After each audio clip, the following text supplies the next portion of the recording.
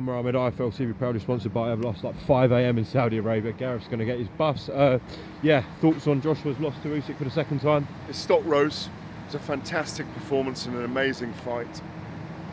Yeah, there was a bit of petulance at the end, and he'll get hammered for that. But that was raw emotion and disappointment and adrenaline. He's improved. That was an improved performance. Usyk's the trickiest fighter in the heavyweight division. I've said this to you so many times. Outside Tyson Fury, he's the trickiest heavyweight in the division. And Joshua showed improvements tonight. I had him 5-4 up after 9 rounds. Let's keep walking. I don't want to miss this bus. I had him 5-4 rounds up after 9. And then Usyk used all his tricks in those last 3 rounds to win the championship. And he's a brilliant champion. Taking the belts at the end and all of that kind of stuff, that'll get digested and he'll get hammered for it. But you know, look, as he said in there at the post-fight press conference, look, I've got the heart of a fighter, I'm not giving up. He's desperately disappointed. We saw tears from him tonight, tears of emotion, disappointment in himself, but he produced.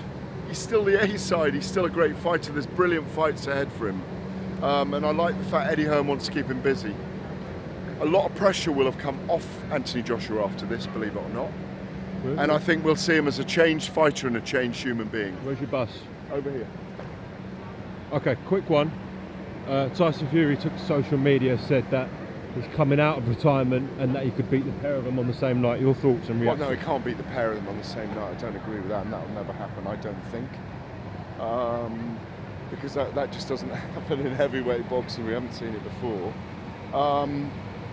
I think Fury beats Usyk. I think it's a good, tricky fight. It's a chess match. I think Fury wins it. I said easily in our TalkSport podcast, but I don't mean easily, but I just think he's got the style to beat him. Yeah. And the size and all those kind of things, and the confidence. He's in the purple patch of his career. I think Fury's the #1 in the division anyway. That's fairly accepted. But Usyk's brilliant. Yeah, I hope he comes out of retirement and faces Usyk, because we need an undisputed champion. We haven't had one since 1999. Gee, I'll let you go. Thank you, mate. Cheers, pleasure. Yeah, my dad in the street against a heavyweight. I've gone back to the dad.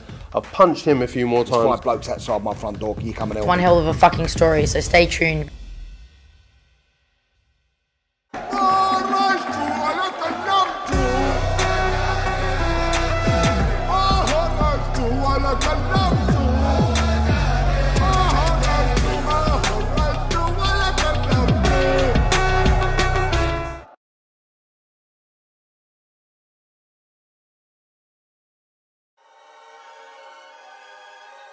Welcome, Team Everlast, to the Team Everlast Fitness app.